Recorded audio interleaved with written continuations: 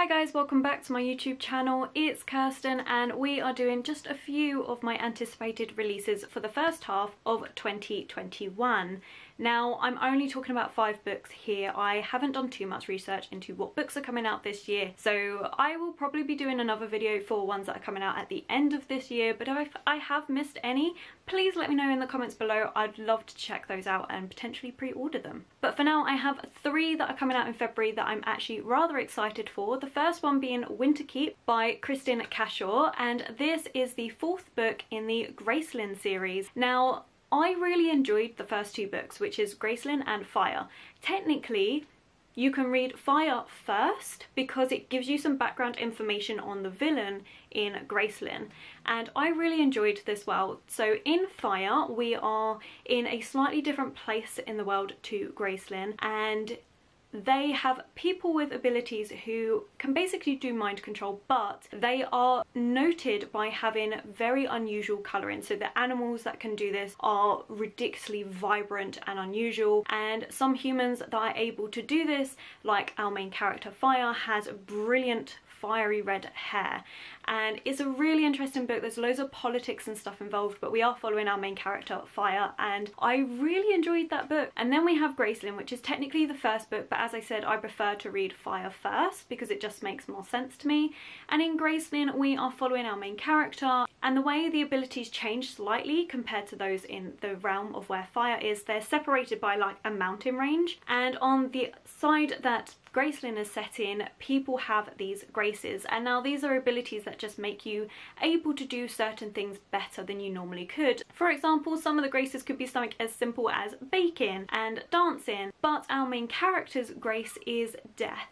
And that means that she can pretty much kill anybody that she wants whenever she wants, and she hates it. She hates being a tool that is used to just assassinate people. And again, the story goes from there. There's loads of plots that are uncovered, and it's really good. It was a fun book. It does follow on with Bitter Blue, which is the 3rd book, and that takes place after the events in Gracelyn, but it's one that I wasn't as keen on. It's still set in the same world, but for me it just didn't have the same effect. It felt a little bit younger to me, and that's probably because our main character was younger and just dealing with other things, but I couldn't connect with it quite as much. But now that she's coming out with this 4th one, and it's Winterkeep, it's taken place 4 years after Bitter Blue, so I'm excited to see where it's going to go and what's going to happen.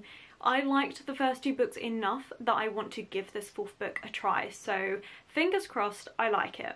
Then of course in February we have the book that I am most excited for, and that is A Court of Silver Flames, and I am so excited. So this is the 4th book that's in the A Court of Thorns and Roses series. It was originally meant to be a trilogy, but Sarah J. Maas is doing some extra books to it, and I am so happy she is, because this book we are focusing on one of Feyre's sisters, which is Nesta. Now, a lot of people don't like Nesta, and I can understand why, but she's actually one of my favourite characters in this. I didn't particularly like Feyre, to be quite honest. I thought that she was a very irritating main character, and I just couldn't quite get on with her. Upon rereading the books, I definitely appreciate the books more now, but I still don't quite get on with her. So having Nesta have her own separate book and it being with her and Cassian, I cannot wait. I'm so excited and invested for this story. I think it's going to be freaking amazing. And the 3rd book that I'm going to be getting in February is All the Tides of Fate by Adeline Grace, and this is the 2nd book in, I'm not sure if it's going to be a duology, trilogy series, I've got no idea, but it's a YA series and it's an interesting one. I really liked the world that was built. So we're in this world where we have different islands, and on each island people can do different things. So one island might specialise in healing and all the people there can heal, and another island might specialise in a different form of magic, and the island that our main character comes from is the Soul Island, and it's the hardest magic to overcome. It is the most aggressive and brutal, and to prove that she can lead her people, she has to do a demonstration of her power to prove that she is in control.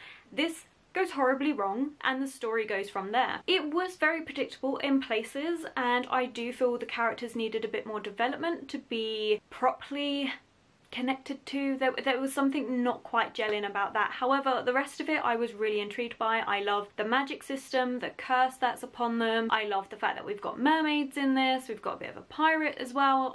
There was so much about this book that had potential to me that I'm willing to give it a try for the second book. Plus, I really do love these covers. I think they are stunning. So yeah, I'm gonna give this one a try. I don't know if I'll be blown away by it by any means, but I'm hoping it will at least be a 4-star read. Then in April, we have a book that I'm very excited to read, and that is The Crown of Gilded Bones by Jennifer L. Armentrout, and this is the 3rd book in the From Blood and Ash series, and I really enjoyed this series. I've read the first 2 books and devoured both of them in 2 sittings, and they are not small books. These are 600 pages each, and I loved them. I thought they were absolutely fantastic. We're following our main character Poppy, and she is a maiden. Now in this society, maiden is very important because we have people that are ascended, and Poppy is meant to herald the beginning of a mass ascension likes of which they haven't seen in a very long time. However, just because she's maiden does not mean she's treated